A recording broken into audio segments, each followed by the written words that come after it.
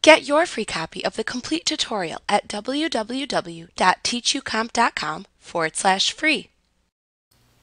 To add headers and footers to PDF files, expand the Pages panel within the Tools pane. Next, in the Edit Page Design section, click the Header and Footer button, and then choose the Add Header and Footer command from the drop-down menu to open the Add Header and Footer dialog box. All text within the header and footer shares the same font formatting. You can use the buttons within the Font section to choose the formatting to apply. You can select a font style from the Font drop-down. You can set the size of the font by using the Size drop-down.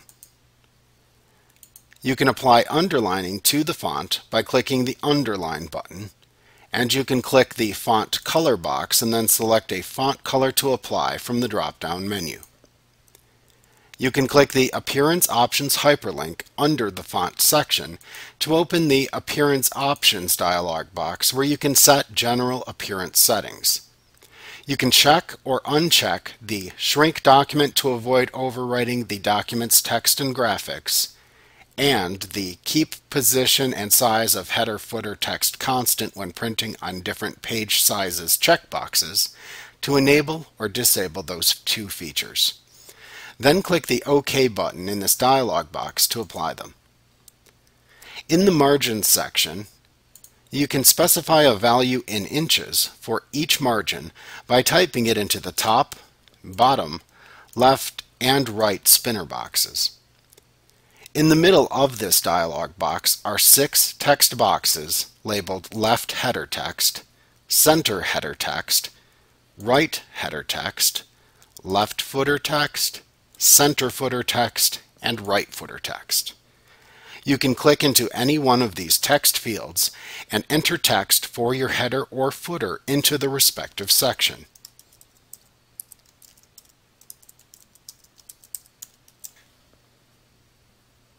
As you type, you will see that the preview area of the dialog box changes to reflect your entries.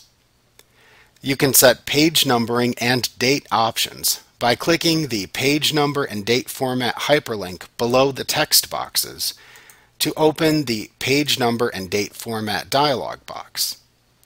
Use the Date Format drop-down to select your preferred date display format.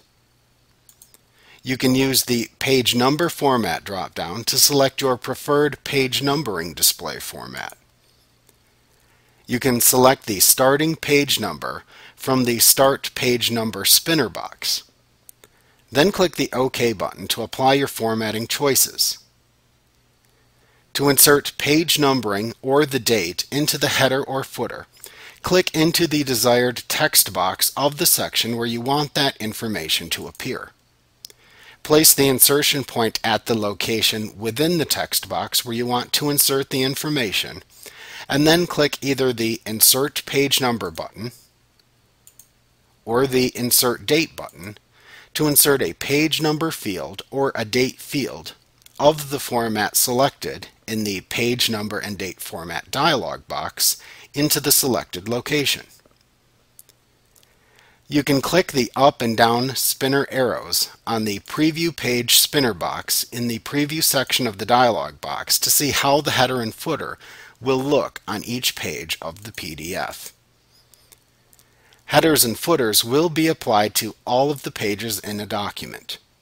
To only display a header or footer on one page or a range of pages in the document, click the Page Range Options hyperlink to open the Page Range Options dialog box where you can specify which pages should show the headers and footers. After making your selections, click the OK button to close the dialog box and apply your choices.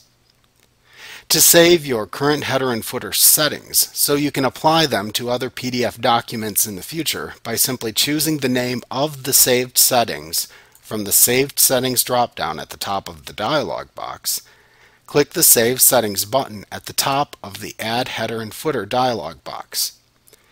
In the Save Settings dialog box, type a name for the saved settings and then click the OK button.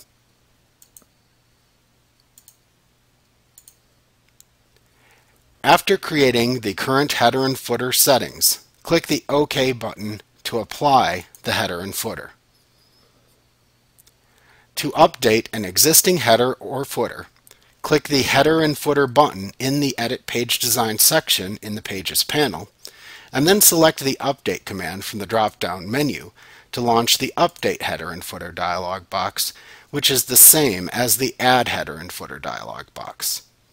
You can then make any changes to the settings that are shown here that you want, and then click the OK button to apply them.